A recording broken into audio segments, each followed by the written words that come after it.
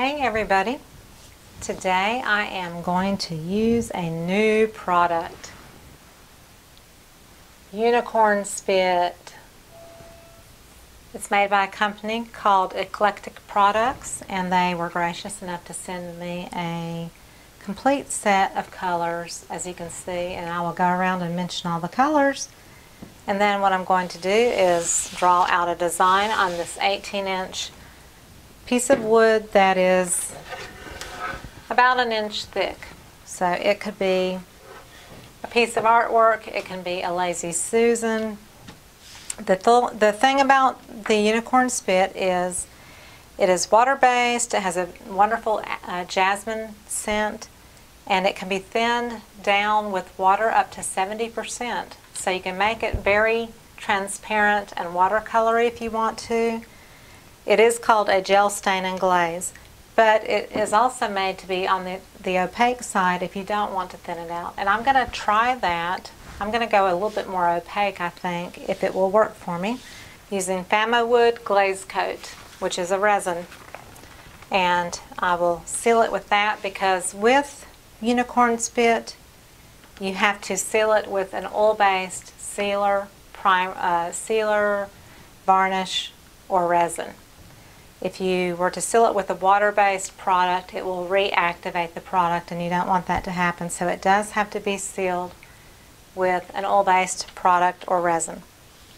So just very quickly, I wanted to show you the beautiful colors. This one is Golden Gosling, which is a very shimmery gold. This is a very shimmery Sapphire Swift. This green is Lavish Lovebirds. Dolly Firebird. So it's very shimmery, very gorgeous, metallic looking. Starling Sasha, which is a hot pink. This one is Violet Vulture, which is a very vibrant purple metallic. And then the rest of these will be regular colors. This one is Purple Hill Majesty, Blue Thunder, Zia Teal, Navajo Jewel, Dragon's Belly, Lemon Kiss, Phoenix Fire, Molly Red Pepper, Pixie Punk Pink, Squirrel Light Brown, Rustic Reality Dark Brown, Midnight's Blackness, which is black, Weathered Daydream, which is a gray color, and White Ning, which is white. So I'm going to use a mixture of these colors, but before I do that, I need to draw out my design. And I'm just going to kind of create my own design. So I think I'll do it in a pencil. I would like,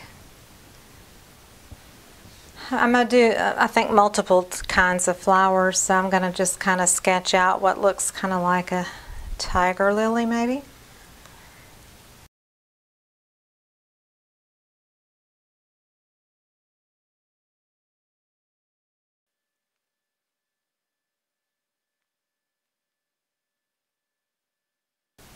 Okay. So I think I have my plan sketched out,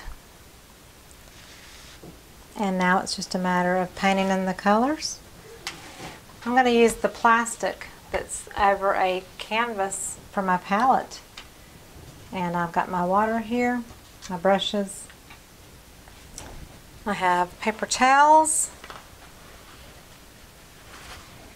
and I'm just going to get busy starting to paint.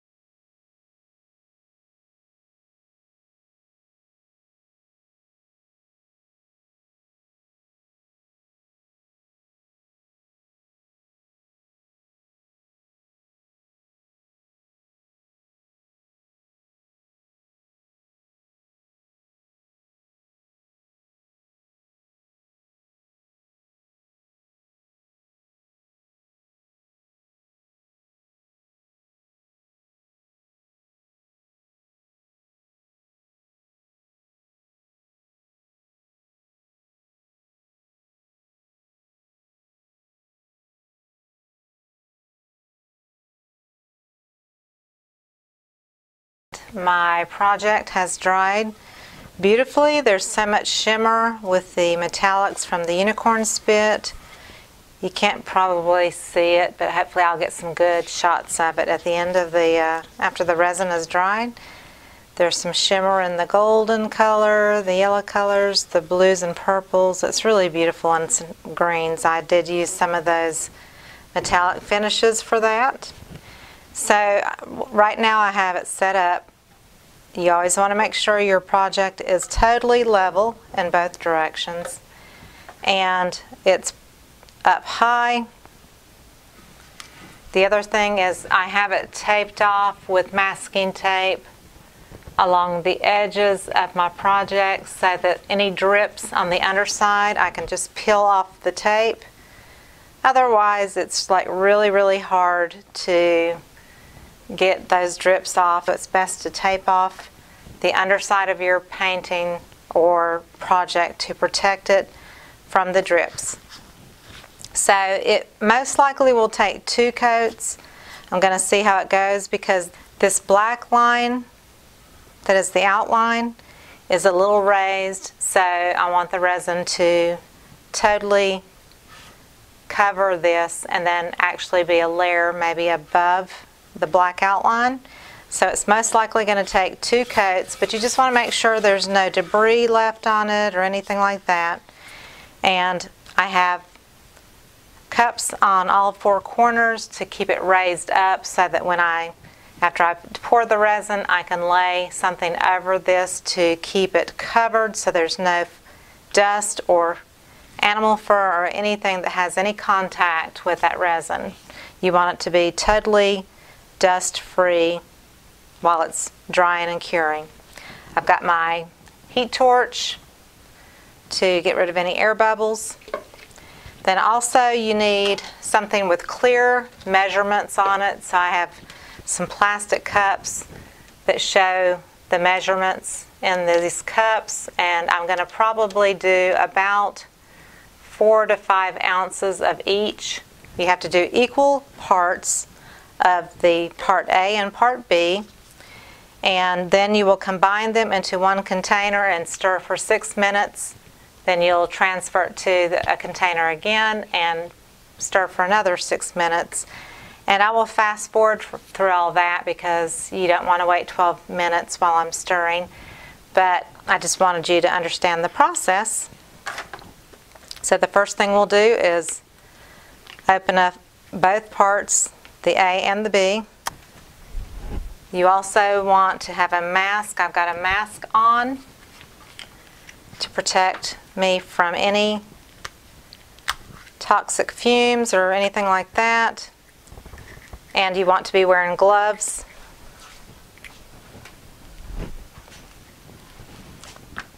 So always use caution when you are working with products like this. So the first thing I'm going to do is measure out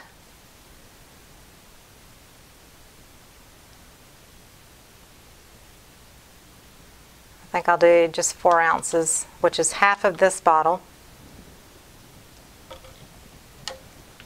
And then exactly the same amount of the hardener.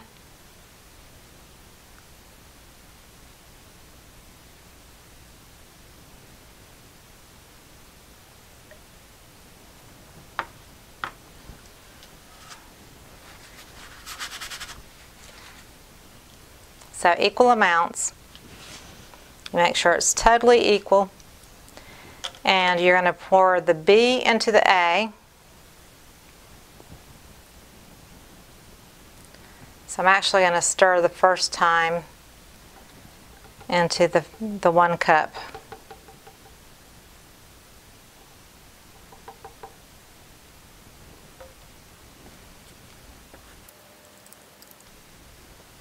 And you really don't want to waste any of the product because you want to make sure you have all of it.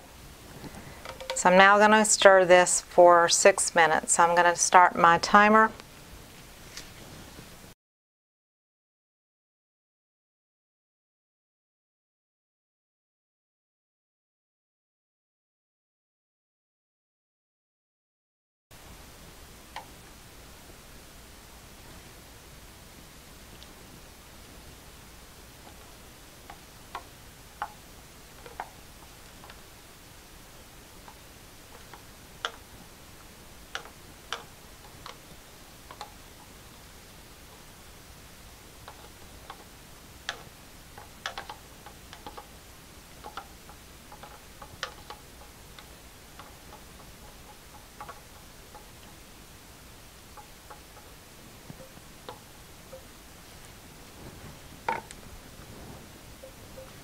Now we're going to do another 6 minutes.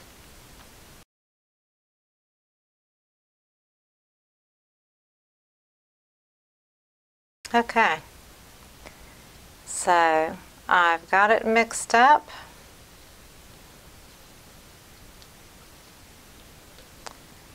And also when you're mixing this, you can tell pretty much the heat from the cup or whatever you're mixing in. You can feel a heat that remains. That means you have a chemical reaction on, which is what you want.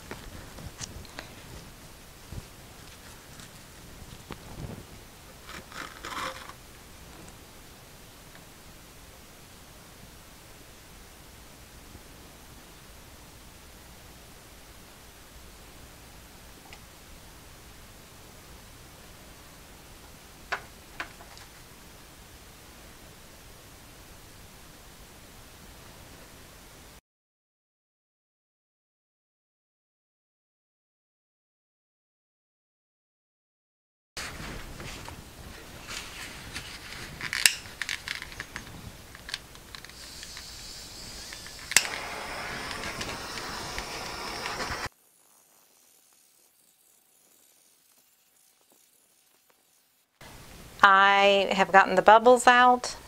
The coat of resin was just about perfect. It was 8 ounces total for an 18-inch round wooden Lazy Susan. I'm going to let it sit for about 4 or 5 hours and probably come back and put a second layer on. So just stay tuned for the rest of it. Turn the lights off so it's no glare. It deepened up the artwork, which is fine. I will show you different shots of it once it is totally dried and cured. So stay tuned. Okay, I'm going to show you how to work with Famowood Glaze Coat resin and show you how to mix it up. This is made by Eclectic products. You will need 2 measuring cups, very clearly marked with ounces. I order mine from Amazon. You will be putting 2 parts in, the A and the B. The B is the hardener that goes into A, the resin. So the combination of the 2, and they need to be an exact amount in each cup. It's always good to wear gloves to protect your hands and a mask for safety caution. So I'm pouring I had already used half of this bottle, so I'm pouring the remainder into the A cup, and the B, the hardener step, goes into the second cup. The same exact amount. So you're going to put the B into the A.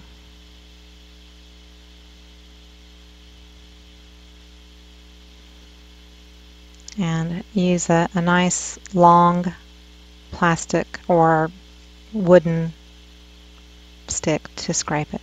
Start your timer at 6 minutes, and I will fast forward. So when you're finishing the cup up at the end of the 6 minutes, just make sure to scrape around the edges really, really well throughout the mixing process. And it will start to feel like it's heating up a little bit. Setting the timer for the next phase of the mixing. And as I'm showing you here, just keep scraping around the sides as you continually mix through your product. And now I'm transferring it into the new clean cup. I've got my timer set for 6 minutes. Scrape around all the edges.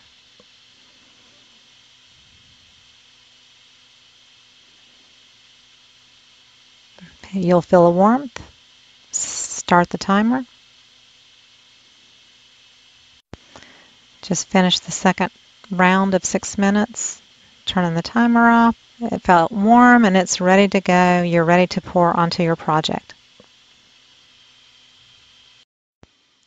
Okay, so I have my Lazy Susan out on my work surface. And I already have one coat of resin on it, so I'm wiping over it with some alcohol just to remove any oily residue from fingerprints or anything like that. This just removes anything that you may have put on it since you've touched it. And I'm just blowing just to make sure there's no lint or anything left over from the cloth. Then you also want to check and just make sure you are level. That's key with resin because it's going to self-level.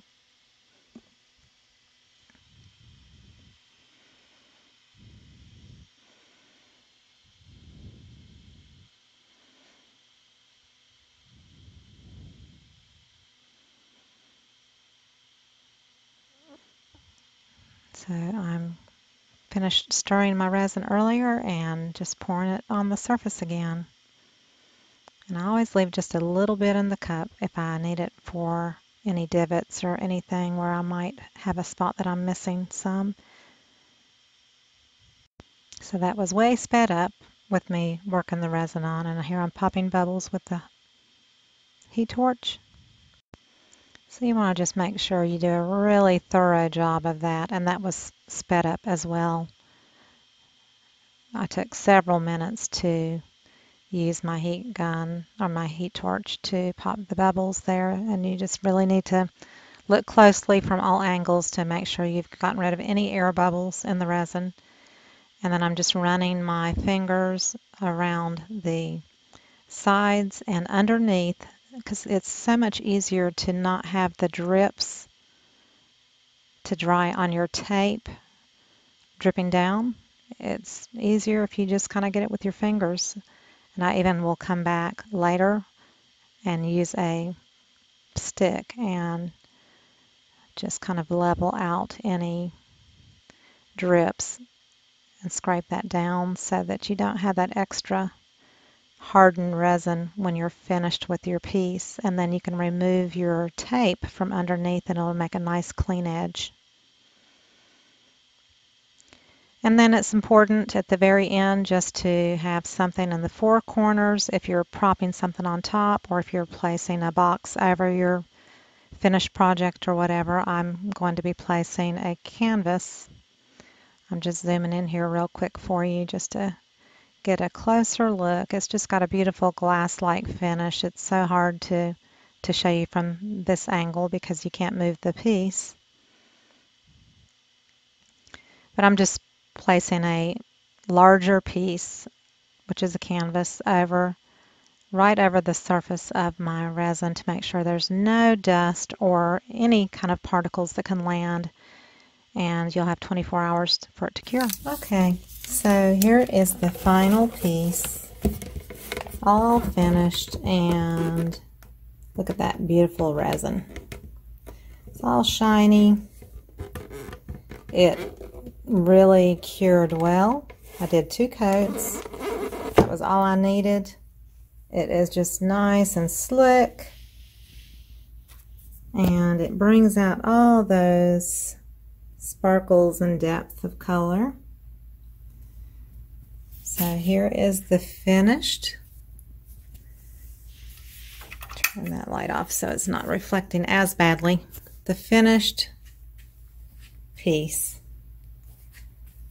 All shiny and perfection.